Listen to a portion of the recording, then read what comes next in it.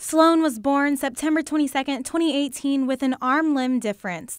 Immediately, the family started searching for resources on children with limb differences. That's when her Aunt Carly Helms found a doll like me. Amy Jandrasevitz makes dolls for people with limb differences, amputations, and other body differences. Hey y'all. Hey guys. We're gonna have a fundraiser to sell bracelets to raise money for kids who have limb differences. We're gonna give that money to Amy. She's the person who makes dolls for people who have limb differences, and in honor of Sloan.